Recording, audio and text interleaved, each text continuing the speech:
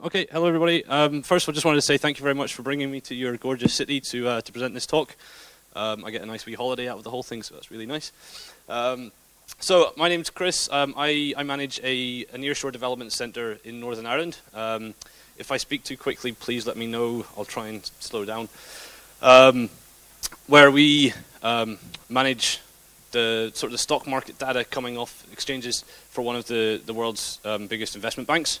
And KX is a technology that has existed for about 25 years, yet I imagine probably no one in the room has heard of it before, because it's been very quietly being used in the banking industry, managing all of their big data problems that have existed for quite a long time.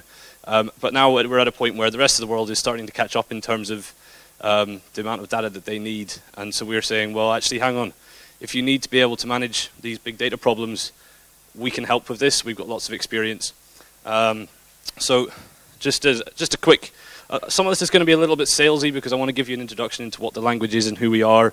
But I will go a little bit more technical later on.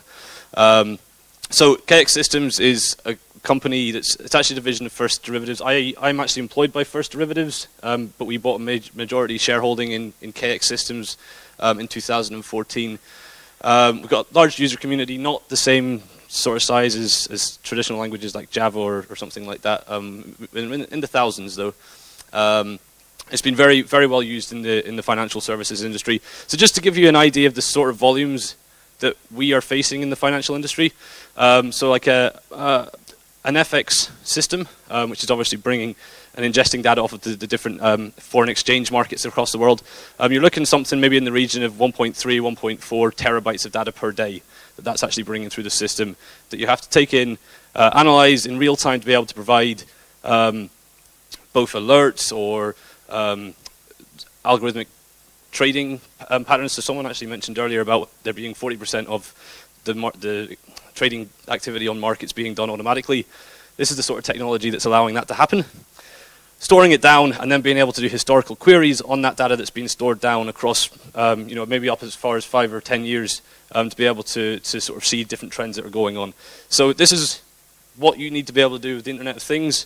We've been doing this for years, so we're here and we want to just, we can help. So processing and, yeah. Anyway, next. So our clients I didn't realize this was all, sorry. I wasn't expecting that to come up like that. Anyway, so here we go. Some of our clients, isn't all of them, but sort of the first thing that sort of jumps out is you've got lots of big financial companies on there, some of them big investment banks like Morgan Stanley, JP Morgan, Goldman Sachs. You then have exchanges, so where you've got the IEX, you've got the Singapore Exchange. And then flipping onto the other side, you then have the surveillance companies or authorities. So you have the SEC there in the middle, actually, and you have ASIC, which is the Australian Securities Commissions. They're using KX now to monitor the trading activities on the exchanges to the point where they can get real-time alerts of any time any fraudulent activity is happening on the exchanges, and be able to go back and pinpoint areas of time where they feel something fraudulent might have been going on, and then they can replay it down and actually zoom right into what actually happened over that period of time, which they can then match up with things like Twitter feeds or news articles that have come out, and just check to see that things like insider trading have or haven't been happening. So that's obviously all on the sort of financial side. But we do have a few places there where we've started to move outside of that now. So the likes of the IES up there, which is an energy company in Ontario. You've got the US Army there actually in the middle as well, and a few other companies. But I'll come back to some of the other things we've been doing outside of finance shortly. Okay, so someone actually mentioned the 3 V's of big data earlier, the last talk actually. Velocity, volume, variety. So this is a sort of map of where all the different technologies sit roughly. We're very much up in the top there between velocity and volume, which is huge volumes of data being streamed through in real time, where you've got to be able to do both historical analysis on them as well as being able to provide real time analytics as well. So as I say, 20-year track record in mission critical systems. streaming real-time historical data, processing, analyzing data in microseconds. Now, KX has lots of various different ways of doing times. Like it's a time series database, and it's got maybe 6 or 7 different types of way of storing dates and timestamps in different formats. And it's got nanosecond precision, which means it's actually more accurate than some CPUs, which is quite an interesting one. Hundreds of millions of transactions per second, and we're in the sort of area of looking terabytes to petabytes and beyond. So what is it? So we've got KX and Q, and you'll quite often hear people talking about KDB Plus as well whenever you're looking into this.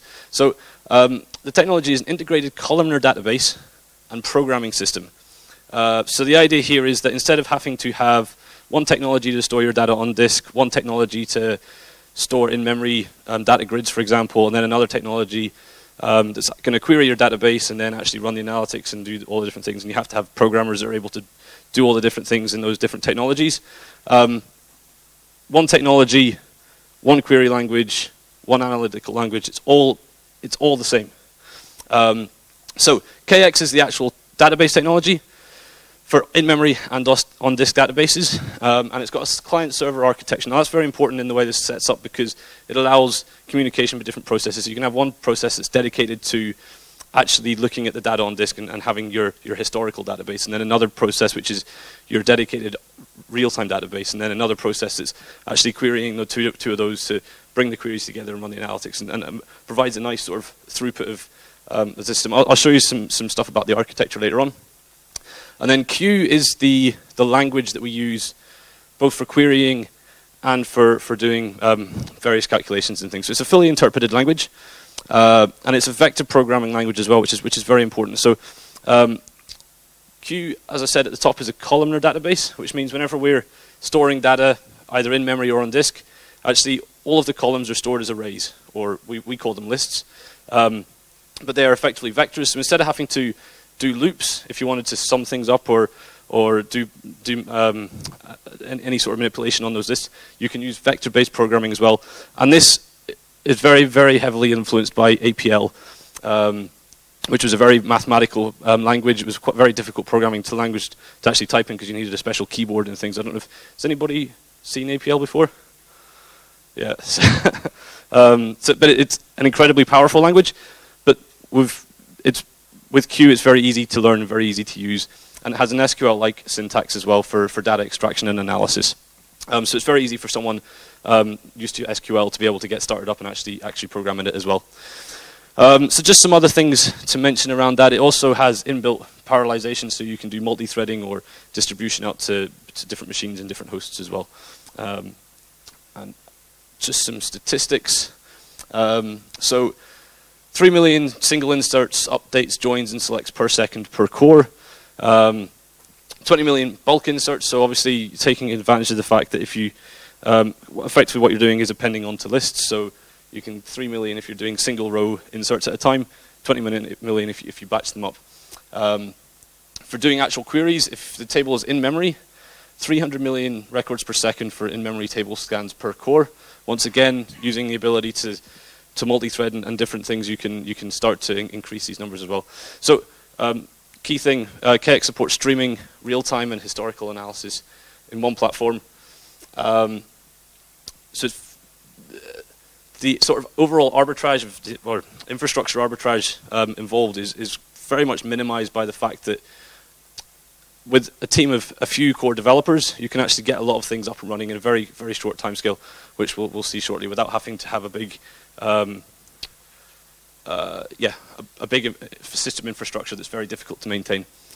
Supports thousands of concurrent time series queries involving billions of rows of data. So obviously Internet of Things, data coming off sensors, it's all going to be sort of timestamp based and time series, so that's really important. And the size of the database, it's just limited by your disk and RAM capacity and things like that. So some benchmarks. We really like benchmarks, partly because we always look really good, but also because it's very important that in order to make the technology as efficient and continually making it better and better, that you understand what the technology can do now, where it sits, and whenever you make any changes, how does that affect where you were before. So this is a sample, some queries. I'll show you the queries in a second. Now this is still looking at financial data, just because the data's there and it's good quality. So we have the NICE trading quote data for 5,000 days, which has 1.1 trillion quotes and 65 billion trades. As a raw text file, that's 100 terabytes of data. So we're looking at a machine. So we tend to use big memory machines, so 256 gigabytes. I've seen machines with 1 terabyte or 3 terabytes of memory on them. But 16 cores, I'm not talking about the date partitions and things, that gets a bit too much. And just comparing it across some different other technologies. Now these are results that are done in our labs, so they are internal benchmarks. I'll move on to some independent benchmarks shortly. But here you have 4 queries that were run. The milliseconds it took to run those queries across the smallest day of data, so 40 million rows, and then things like the RAM that was used in order to, these are all on disk to begin with, so the RAM's used to bring the results into memory to be able to run that query. The estimated time to load, and the overhead in the last corner there is in terms of just how long does it take to run just a normal, some sort of simple query in on the programming language, so you can have an idea of what the actual load time and things like that. So as you can see, KX at the top there is significantly faster in the first 3 queries, and in the 4th one, which is actually a bitemporal query, which I'll show you in a second, most of them didn't actually finish the query either. So just in terms of what are these queries doing?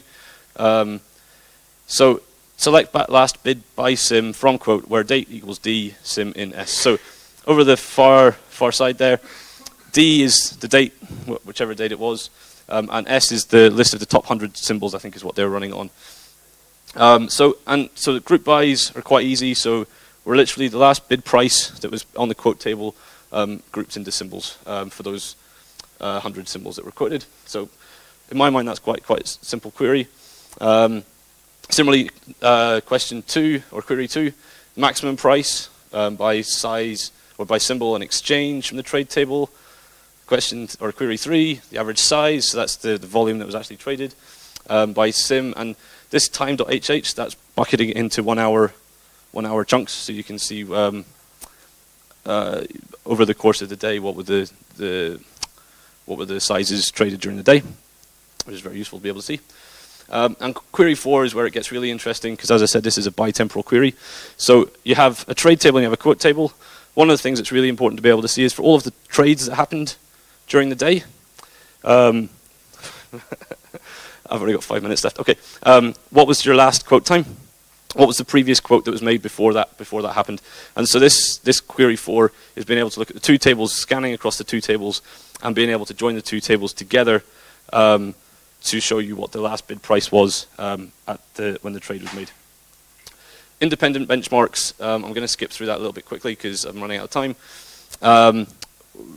We always do well on those as well, and we work very closely with the Stack research labs to do that. Okay, so where I was hoping to get to 5 minutes ago, KX for sensors. This exists. We've actually got companies now that are using sensors, KDB Plus or KX, for their sensor analytics. And we've been also working with Gartner Research, which is quite well-respected research company, who have been looking into sort of different system infrastructures for things like Internet of Things, and so that some of the things I'm talking about here are based quite strongly on a report that they brought out recently, which is completely independent. So the idea here is lots of different types of sensors sending inputs in, ingesting the data, doing complex event processing, that's what CEP stands for, and then alerts at the end, being able to then run queries on it, and just being able to get as much information from the data as possible in as shorter time frame as you can. So some of the things to think about: the automated real-time decisions and filtering of transactional data. So as the data comes in, do you need to send out any alerts? Do you need to, if say for example, a temperature reaches a certain threshold, you might need to turn off a nuclear reactor, for example. That needs to happen really quickly. Real-time interactive analysis of data, so that's being able to query it granular data persistency, being able to store the data, and then being able to use that data that's historically stored, and then refining your decisions that you made at the start based on further study. Okay, sample system overview, where you've got your ticker plant. That's basically where you're ingesting the data and is in charge of bringing the data through your alert server, real-time in-memory database, historic columnar database, and benchmarks at the end there. So I'm going to skip because I just want to get to the case study really to show you where this is being used. So North American utility company had a problem where they had 4 million sensors. Started off, they had over 200 billion meter readings, and it was growing by 100 million every day. And they needed to be able to do real-time and historical analytics. So they did quite a lot of research to be able to work out what was the best solution for this. And they started off and they looked within the industry and tried to find out what other people are doing. And they couldn't find anything that was able to do what they needed at a time frame that was suitable. And that was whenever they actually started looking at other industries, and they found the finance industry and they found us. And so they brought in KX and we helped them get set up and looking at the data, and massive improvement in query times. So a query that took 1.5 weeks before was dropped down to 1 hour, and queries that took them hours previously now took seconds, which massively changed the way that their business was able to run and make decisions. And some further successes. So there's some academics that are looking into predictions of sunspot activity. So you need microsecond response times. A pharmaceutical company with 10 terabytes of data. A data scientist from Wall Street actually arrived and started working at this pharmaceutical company, and he had the 10 petabytes worth of data to be looked at, and it took 2 years, in order to run queries on 2 years of data, you had to leave the system running overnight. So he decided he would implement KX, and within 3 months he came up with a solution with a team of people, and they were able to process the data or process queries on the full 5 years within minutes. So massive improvement once again. Driverless mining vehicles, so we have Google and possibly Apple inventing driverless cars, but driverless vehicles have been used in the mining industry for quite a long time.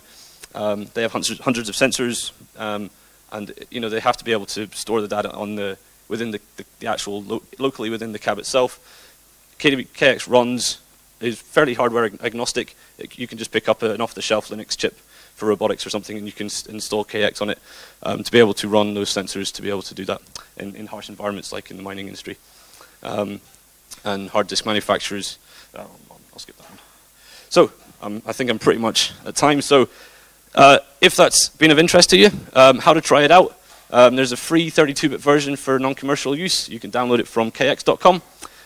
There's lots of tutorials and help out there. So there's code.kx.com, which is the main sort of tutorial wiki for it. It gives lots of advice.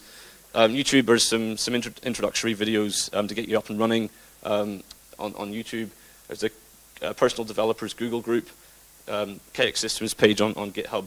And First Derivatives also have a number of lecture series for sort of more advanced topics whenever you're going into the details of advice on setting up your systems and the things that you can do with it.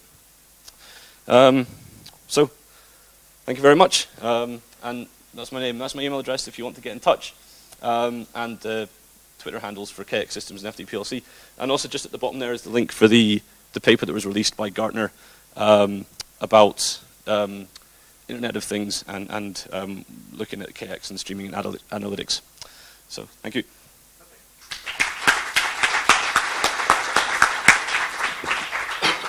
Are there any questions from the audience? Yeah, Leopold? So it's all about volume and speed.